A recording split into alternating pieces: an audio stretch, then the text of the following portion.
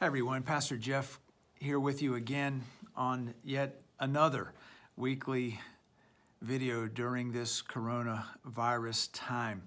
I want to begin our few minutes today by reading a passage of scripture. It may very well be familiar to you.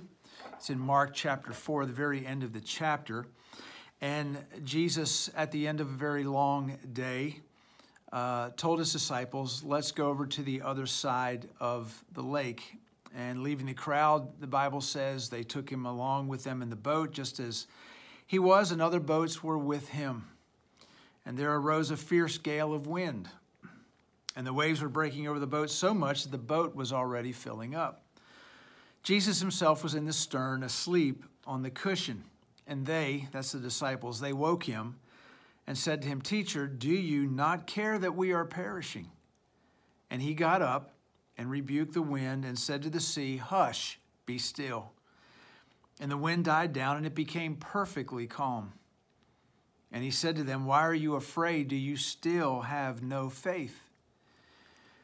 They became very much afraid and said to one another, Who then is this that even the wind and the sea obey him?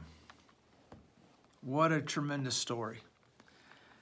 And I saw something today that one of my daughters, Tiffany, shared with me. And it comes from the president of Walk Through the Bible, which is based over in Atlanta. It's a parachurch organization. And Mr. Tuttle was remarking on that story and made just brought out four highlights, if you will. And I just want to share them with you very, very quickly. Number one, Jesus is not surprised by the storm. So let's just apply all of this to what we're going through right now. When Jesus went out and got in that boat and laid down to go to sleep, because he is God and knows everything, he is omniscient, he knew that a storm was going to rise up. He knew it was going to be a rough storm. He knew the disciples were going to be scared for their own lives. And he laid down on a cushion and went to sleep. The storms that you and I come up against never surprise Jesus. Another thing is that as we consider the storm and we consider Jesus, we know this, that he is our peace in the storm. We look to him. And they did. I mean, give them some credit. You and I probably would have been doing the same thing these disciples were doing. We would have been frightened to death. I mean, just compare your actions and reactions right now and over these last 6 or 7 weeks. Compare your actions and reactions to the ones of the disciples. Have you said to him yet, Lord, do you not care that we are perishing here? Are you not aware? Where are you? Why isn't this bothering you? Why aren't you concerned about any of this? And if we find ourselves saying those kinds of things, we find ourselves, no pun intended, in the same boat as the disciples. They were scared for their lives. They were frightened. They didn't know what the immediate future was going to hold. Hey, sounds just like some people we know, right? Us. But Christ is our peace in the storm. They turned to him and he saved them. Good thing for us to keep in mind. Another point, Jesus has authority to calm the storm. Boy, I like being reminded of that. Jesus has the authority to calm this storm. He got up and just said, hush. What a great word. Hush. Other translations, peace, be still. And his word was enough. He has the authority to calm the storm. You say, well, why doesn't he do it? Well, how about this? Thinking about this, why doesn't Jesus just end this coronavirus? Why doesn't he just eradicate it? That's what I've been praying. I prayed it again this morning. Lord, would you eradicate this from our planet? I've been praying it often. Ponder on this for a second. Maybe Jesus wants to calm the storm in your own heart and mind before he does something else. Maybe there's a storm raging in you. It's a storm of fear. It's a storm of what if. It's a storm of I don't know the future. It's a storm of finances. It's a storm of relational stress. Talking to a lot of people, hearing this over and over again, it seemed, I don't know how true this is. This is, these are just what I'm hearing, seeing. Maybe you are too, I don't know. But it seems that last week, a lot of people hit the wall. A lot of people hit the wall last week. When is this going to end? I can't take any more. Well, let's be reminded that he has the authority to calm the storm. And sometimes before he does anything on the external, he wants to do something on the internal. And then lastly, let's be reminded that Jesus reveals more of himself to his followers through the storm. Jesus reveals more of himself to his followers through the storm. We see that by their what the disciples say at the end. Who then is this? Well, we thought we knew who he was, but now he said, hush, peace, be still.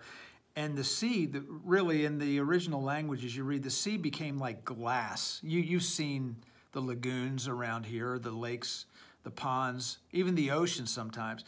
It gets so still and they really become like glass. That's how it became after Jesus said those words. And then the disciples who were afraid and frightened to death by that storm, they were even, Mark tells us they were even more afraid.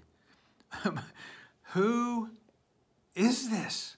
We thought we knew who he was, but good night. We had no idea. And in his miracles, in his actions, in what he did in response to their fear, Jesus revealed more of himself to them. And Jesus desires, I think, to do that with us through all of this time right now. I just wanted to be reminded of that today myself. I wanted to remind you of that today. I hope maybe it will give you some more fuel in your spiritual tank and help you make it through another couple of days, another couple of weeks. Hey, as I sign off with you today, may I ask a favor of you? If you are a part of LowCountry Community Church, we're going to talk a little bit about Sunday and give you an opportunity on Sunday during the services. We're going to ask you to complete a 3-minute survey for us as things slowly begin to reopen. A couple of weeks ago, we put a task force together here at church to address the reopening of LowCountry Community Church and what that is going to look like. I want to ask you to take the survey, and then I also want to ask you to pray for us, because we have the responsibility here for thousands of people, and we just can't throw the doors open and say, hey, y'all come, let's just come on back. It would be just a terrible thing for us to do. We can't do that yet. We want to walk in faith. We want to trust God. And yet we also need to balance that at some level with what we know, with being prudent and being wise and having God's wisdom in all of this. And so that what we do, we need to, well, first of all, we need to know what to do, and we need to know when to do it. We need to know how to do it. So that's first of all, second of all, and third of all, I guess.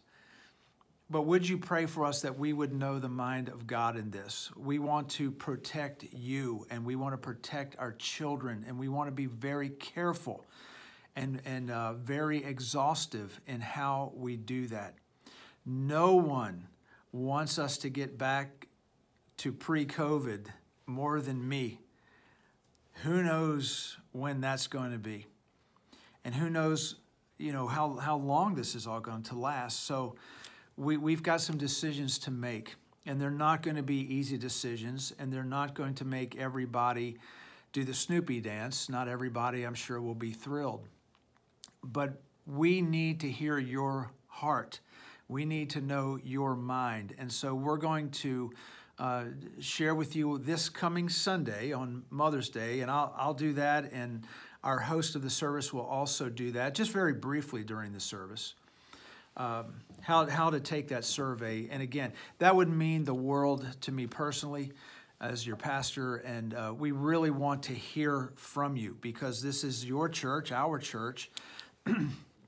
You don't want to be dictated to. We don't want to be dictating people. We want to hear and get the mind and the heart of God's people right now.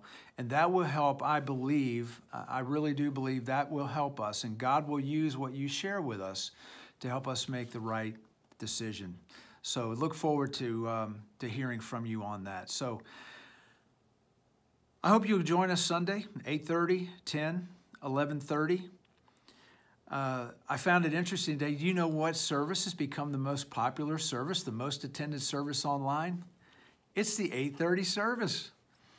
It's not that way when we're here in real life, but it sure is online. But whatever time you join us, or if it's some other time during the week, throughout the week, I'm so glad that you have joined us and continue to do so. And we love worshiping with you, of course, but boy, we long for the day, as I'm sure you do, when we can gather together once again on our campus here at the church. Well, till then, God bless you.